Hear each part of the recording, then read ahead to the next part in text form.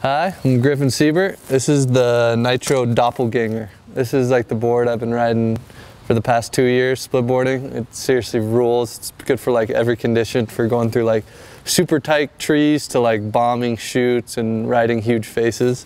It will get everything done for you. The Nitro Doppleganger is traditional cambered snowboard. It's got Nitro's Cam-Out, so it's traditional camber until right outside the bindings, and then reverse camber on the tip and tail. It just helps you flow a little bit better in the pow, since usually when you're splitting, you're in fresh snow, hopefully. And then it's a mid-wide as well. Just helps you float a little bit better with no heel or toe drag.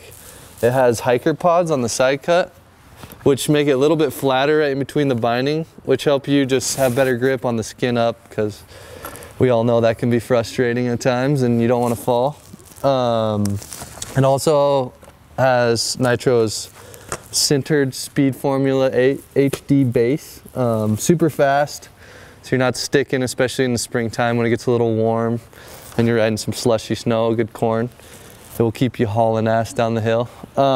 Fully compatible with like Voile Core bindings, factory inserts. The one benefit to like a factory split board is, one, it's a little bit lighter.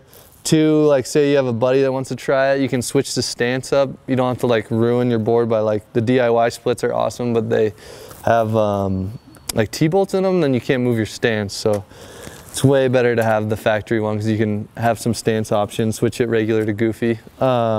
Super easy to put all the touring brackets on. One good part too about a factory split is inside the split is a factory edge. So when you do it yourself, it's really hard to get this edge, and this helps a lot on the uphill climb. So then you have an edge on both sides, especially when it gets icy on the skin track. Comes in very good comes very handy for skinning up. The Doppleganger also comes with Nitro's Chinese hooks and nose and tail clips.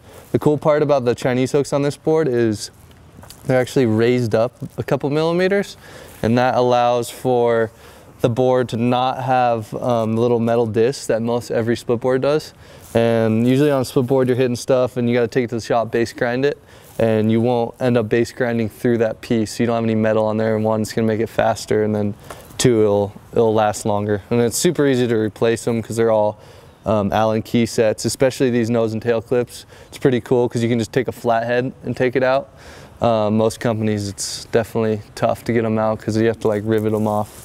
Yeah, it makes just the DIY part and anything wear and tear a little bit easier. This board I would definitely recommend for anyone that's riding, like, especially here in Salt Lake. This is like the epic board for the Wasatch. If you were up in the Northwest, anyone that like wants to have a good split board that can literally do everything, turn in like the tightest aspen trees or point like the biggest chute, or go ride an AK, this thing would do it all. It's definitely a great shape too.